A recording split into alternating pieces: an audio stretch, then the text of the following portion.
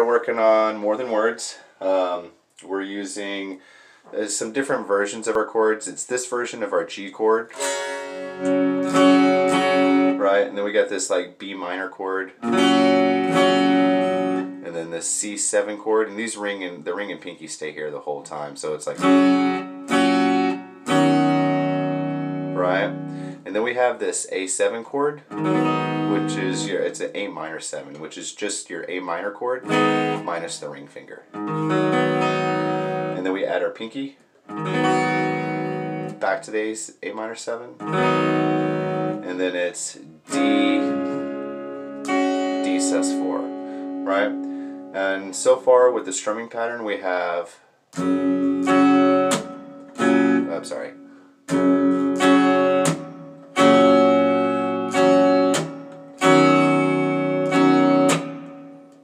That's it, right? And make sure you kind of like whenever you get that in that palm mute, you do kind of want you want to try to hit the strings hard enough to where they slap against the fretboard, and also kind of rake it with your pick at the same time. So we have and